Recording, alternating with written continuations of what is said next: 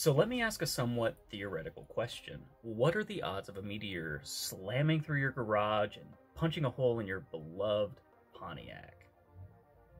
One might say pretty astronomical, but in 1938 a man from Illinois experienced just that. And needless to say, he wasn't happy or driving excitement afterwards. The Benld Meteor.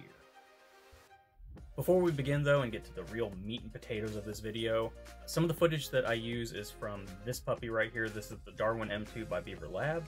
It's a microscope, it's a great microscope, and I use it to take footage of one of the meteors that we're going to be examining. This thing's pretty awesome. You can find the link to this in the pinned comment or my channel bio. September 29th, 1938. And if I get off my butt, this video should post on the 86th anniversary of a rock flying through a roof and into the Pontiac of one Edward McCain of Benld, Illinois. It was shortly after 9 a.m. on that fall day in 1938 when Mr. McCain and his neighbor heard a sound that they likened to a prop plane in a power dive, and a 4.3 by 3.5 by 3.1 inch, nigh 4-pound rock from space slammed through the roof, through the Pontiac, through the seats, and actually rebounded off the Pontiac's muffler.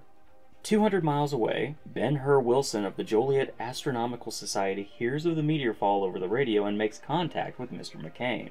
A few weeks later, Wilson made the 200-mile trip, and after verifying that it was a legitimate fall, called Frank M. Prusel, a fellow society member, to make his way to Benld. Now keep in mind, this was 1938 and only the second confirmed meteor fall in Illinois at the time.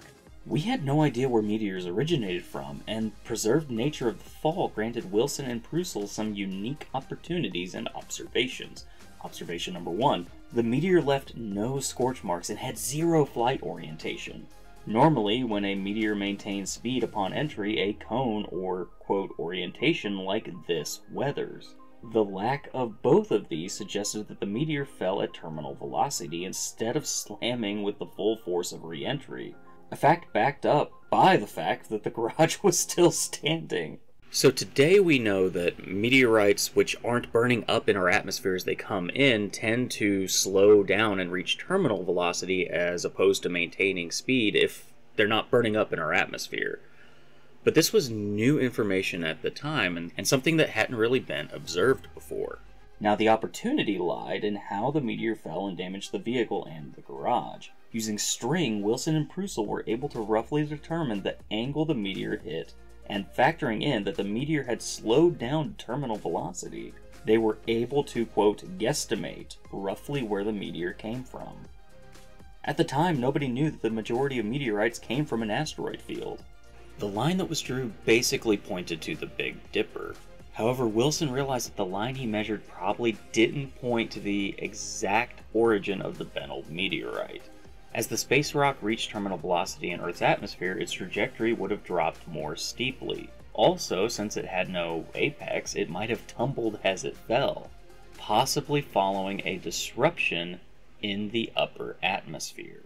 Wilson put out a call to other amateur organizations seeking additional observations of the fall in hopes of discovering its origin, but it was without success. 75 years later, another unique opportunity arose with the Chelyabinsk meteorite falling over Russia. Thanks to many dash cams capturing footage, scientists were able to determine that the meteorite came from the Apollo group in our own asteroid belt. While Wilson and Prusel's string may seem rudimentary by comparison, their first-of-its-kind measurement was fortuitous according to Wilson. Mr. McCain and his Pontiac's response is not recorded. So what type of meteor is the Benld Meteor? There are tons of different meteor classifications, but the Benld was specifically classified as an H5 ordinary chondrite.